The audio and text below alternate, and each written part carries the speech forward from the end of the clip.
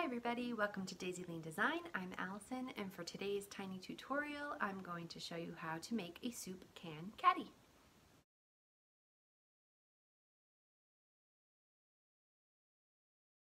You're going to need some heavyweight material. I have a old pair of jeans, a contrasting or a decorative piece of fabric, and this is optional. You don't have to include this, but if you want it to look sort of like mine, you'll need a piece of fabric that is decorative and fun, and then some 1-inch wide webbing. If you don't have any webbing on hand, I will link below a tutorial for making your own handles, and they're going to be in 12-inch lengths. And then all of your basic sewing supplies. I'll include all of the cut sizes and basic sewing supplies down in the description below so that you can refer to them as you need. If you're making the bag the way I did with a feature piece in the front, here are the cut sizes that you're going to need for everything. So this is going to be, you're going to use both legs of a pair of jeans if you're using jeans. Otherwise, 1/3 of a yard of fabric will be great for this project. And use something heavyweight that'll help your bag stand up on its own. So we'll just move that back out of the way. So this is the back of my bag, and it measures 9.5 inches wide by 11 inches tall. My panel for the front, I'm using 9.5 inches wide by 9 inches tall. And here's my corresponding piece of decorative fabric. I'm going to back it with the denim to make it sturdier, and I'm going to add a 9.5 inches wide by 3 inches tall piece to the top, like this guy here, so that it's nice and reinforced for the handles. The side pieces are going to measure 7 inches wide and 11 inches tall, and then the bottom of my bag is going to measure 9.5 inches wide and 7 inches deep. I'm also going to use 2 lengths of 12 inches long, 1 inch wide poly webbing for this project. And now it's just a matter of putting it together. If you are skipping the decorative front piece, then all you're going to need are 2 plain pieces that measure 9.5 inches wide and 11 inches tall. So your choice, dealer's choice for sure, sewer's choice. But if you are going to add this decorative panel, then your first step is to lay your panel on the front of your heavier backing piece of fabric and quilt it somehow to, quilt the layers together so they don't separate. So if you see on my slice of lime bag, there are some stitching. I just followed the general shape of the picture and did some stitching lines just to hold this piece to the backing piece so that the layers stuck together. And I'll do the same on the pears. I might just outline a couple of the pears or do simple straight diamond shape on my stitching, but just something throughout the whole design so that it stays and sticks to the background fabric for my bag piece. Back from quilting, you can see, bring you up close so you can see a couple of my stitches here, and I didn't belabor this point very much. I didn't really worry about where all the quilting was going, because when I put the bag together, the edges of all my fabric pieces are going to attach these 2 pieces together, but just to give it some extra structure, and it looks kind of cute, I gave it some extra stitches. And then the next part is to attach our thin top piece to our main bag front piece. Lay those right sides together, and we're going to use a 1/2 inch seam allowance to stitch those together just across this top edge right here. And there are my 2 pieces together. I opened up that flap and pressed it so that the seam allowance was going towards the shorter piece, and then just went back to the machine and top stitched that down.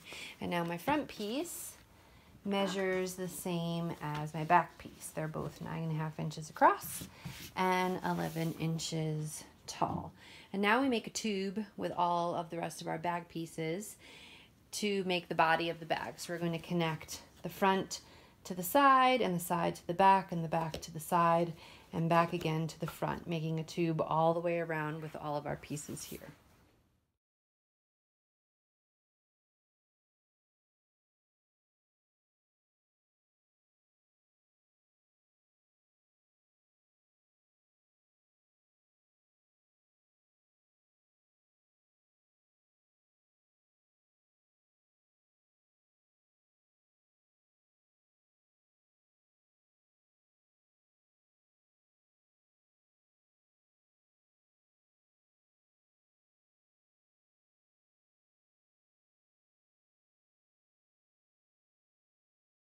At this point, you'll have one big long strip of front side, back side of your bag, and you'll make it into a tube by just bringing those two ends together, right sides, and making one last seam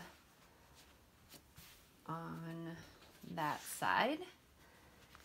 Again, you're going to do them like all the others, stitch from top to bottom, leave a 1/2 inch open at the bottom, and you'll press this seam open as well. And you'll have a tube. My fabric tube. You see all 4 sides. We're looking at the wrong side of the bag because we still have work to do on this side, but all 4 sides are sewn together. All of my seams are pressed open, and all of my bottoms have a 1/2 inch opening on each seam allowance, and that will allow us to put on the bottom of the bag.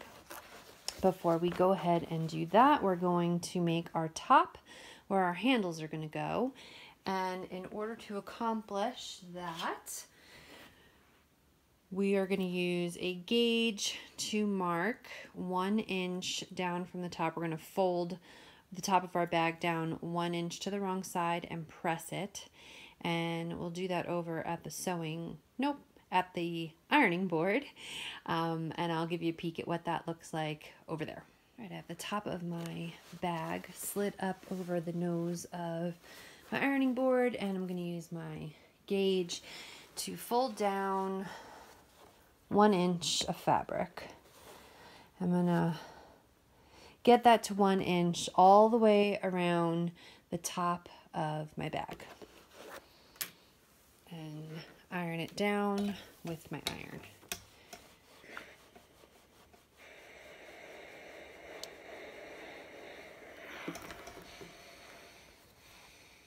Okay, I've pressed all the way around the top of my bag. I was mindful of my seams, making sure that they stayed open along that edge as I was pressing. And then to deal with this raw edge here, I'm just going to tuck that up and under and press it one more time all the way around the top of the bag. So I'm just going to sort of open up what I've already done, tuck up the raw edge, and bring that fold back down and repress it. So I'll wind up with a 1/2 inch fold at the top rather than the full 1 inch fold. And we'll do that all the way around the back. Okay, there's my pressed edge right there, and I've shifted the bag around so that I'm working with the back panel, and we're going to add in my handles now, and these are going to go on the back panel and then also on the front panel, which is the part that has the pears on it.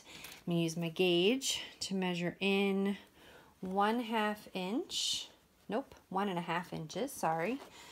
Let's see, 1.5 inches from my seam, and I'm going to take one end of my strapping and tuck it way up under into the little fold that I've just made. So I've tucked it all the way up to this top here, and I'm going to put a pin or a clip, whatever you have that you like using. Clips would probably be a little bit easier with something this thick.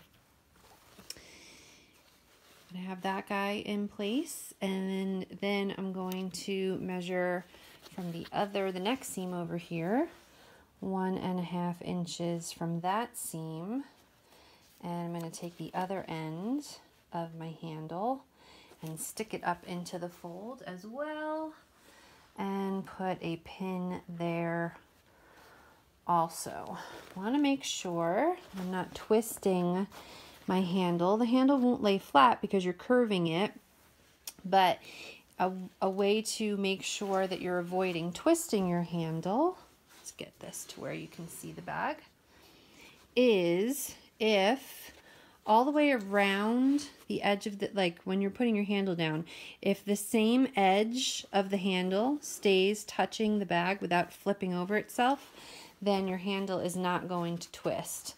So I have my same edge of this handle touching all the way around the bag. It doesn't come up and over like this and then twist around. So I know that my handle isn't twisted. I'm going to flip the bag over to the front side and put the opposite handle in the exact same spots, measuring in from my seam allowance, not the edge of my fabric, but from where I actually did my stitches, measuring in 1.5 inches from either side and placing my handle. Now we're going to start stitching our handles into place so that they stay there, and we're going to do this in a series of 2 seams.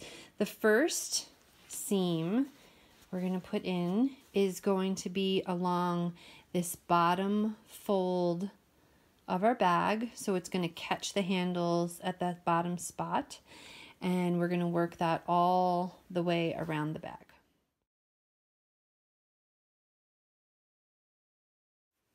Okay, there's our handles caught in 1 stitch so far. We will throw a second stitch along the top edge of that fold from the right side at the very end of our video, but for right now the handles are in place and we need to attach the bottom before we flip anything out to the right hand side. So grab your bottom piece and place it on the bottom of your bag.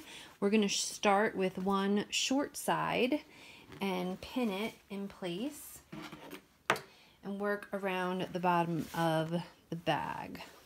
So let's take a look at our seam allowances here at the bottom. This is why we've left these seams finished. We have a 1/2 inch seam that's unfinished here at each corner of your bag, or you should.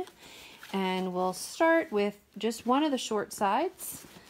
I like to pick the side that has the least amount of fabric, so there's the least amount of bulk. So we'll start here, and I'm going to peel away the extra fabric from our back piece of the bag and try to lay that side piece as flat as possible. So if you're holding your side piece, you'll have your front and your back to either end, and you can hold those out flat and then just peel away those corners so it exposes the entire length of that side piece. And that's what we're going to pin our bottom, one side of our bottom, to this side piece. So pick your short side of your bottom and line up your corners and the raw edge of that short side and pin it in place. Careful to keep the corner, the adjacent corner of the front and back piece out of the way. So as you come to that corner, again, hold the side piece flat, pull that corner away, and then attach your bottom corner to it and put a pin in there. So now when you go to stitch, this is like we did when we were putting the bag together and we left the bottom half undone. When we're attaching the bottom, we're going to start stitching from 1/2 inch in all the way across and stop a 1/2 inch from the end. So I know how to do that because I've done it a million times. If you are not sure of where the 1/2 inch is, the stop and start is, you can use your gauge to mark a 1/2 inch from the edge of your fabric, and you can either mark it with a marker or you can even choose to put your first pin there. So let's go ahead and do that. And the same thing would be on the other side. So this would be your stopping point on this end. Mark it with your gauge and set it with your pin. So now I know I'm going to start sewing here, sew all the way across, stop sewing there, and of course we're back tacking at the beginning and the end of each seam. And there is my first seam on my bottom. You can see my unfinished parts there and here at the beginning, and this will make pivoting to the next side easier. So there's my first seam. This then becomes the next side we're going to sew. We're going to do the same thing that we did before. We're going to lay our front piece as flat as possible, just like this.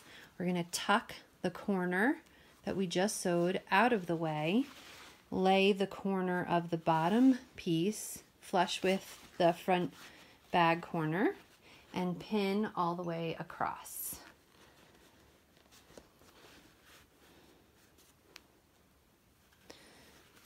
And we're going to stitch this side just the same as we did the last side, starting in a 1/2 inch, sewing across, stopping a 1/2 inch short so that we can pivot around this corner.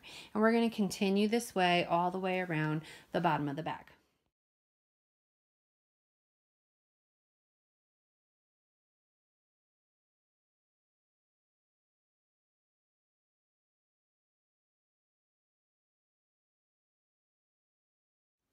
So there's the bottom sewn on to the bag, and you can see each corner still has all these loose leftover cornery bits, but that each corner, each side we've joined and they've matched up on each side. So even though you have these loose parts, that's your seam allowance.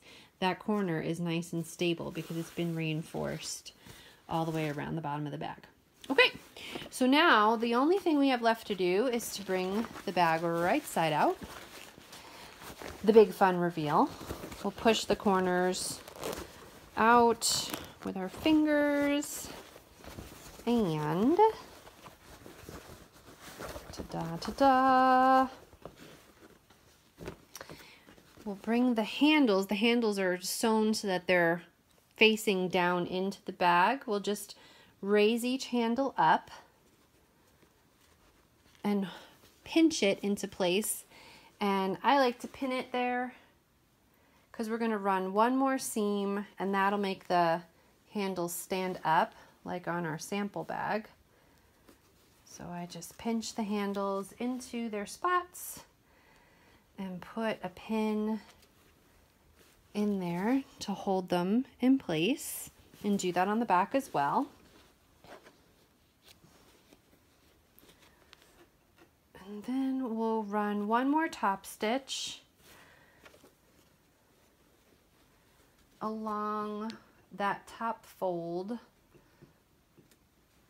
of the bag, and that will, what it'll wind up doing, so we're going to run one more top stitch here along this top fold, and with our handles pointing up this time, it'll catch the handles in place. And if we look at it from the inside, so as we run our stitch along here, it'll catch the handle here and it'll keep the handle facing up so that when we're all done, the handles will stand up on the bag so we can easily grab them at the market. So let's go ahead and put that last top stitch in.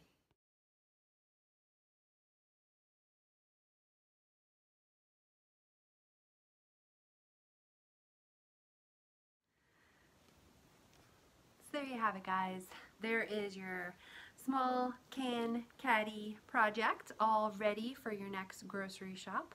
If you decide to make this bag, I'd love to hear about it. You can post your makes on Instagram.